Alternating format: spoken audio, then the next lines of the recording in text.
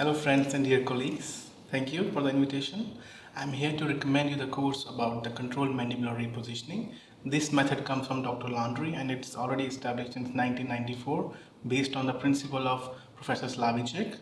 And in this course from the Dr. Landry, you will learn how to treat the complex cases, for example neuromuscular cases, and also the patient with the internal derangements which can be of reducible type or non-reducible type.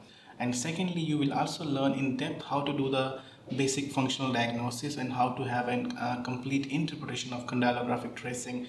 And later on in this course, you will learn how to maintain your therapeutic position either with the help of orthodontics or with the help of prosthodontics. But sometimes when we have a complex cases like a problem with the skeletal, then we have to do the orthokinetic surgery. In this course, you will learn to treat all the different types of TMDs.